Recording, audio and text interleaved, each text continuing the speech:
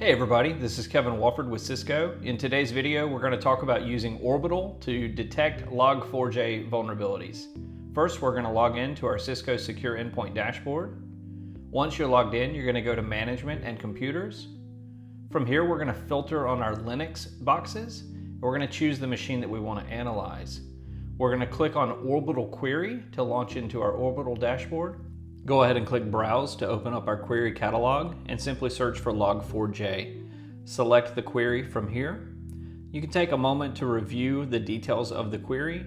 So this particular query has nested queries. So we have a total of 10 queries that we're going to run against our endpoint to detect Log4j vulnerabilities. Once you've reviewed the information, simply click on Add to Query at the top right and then close this window.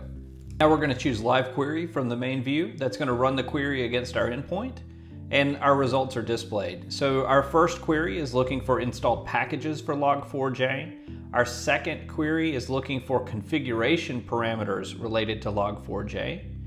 Our third query is going to look for modules that are associated with Log4j. So we do have a hit there on our modules. So we do have a possible vulnerable application.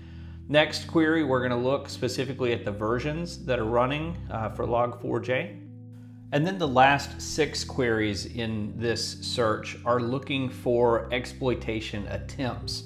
So not only do we have a vulnerable version of Log4j running on this endpoint currently, but has somebody actually attempted to exploit the vulnerabilities in Log4j on this endpoint. Anytime we see a result returned, it is a positive hit for the query, and it indicates that there's a match. So if we see a result returned, it means that somebody has in fact attempted to exploit Log4j on this endpoint. We'll finish our review of the results, but we've seen that this box is running a vulnerable version of Log4j and has had exploitation attempts against it. So we need to go and remediate this box and patch it at this point.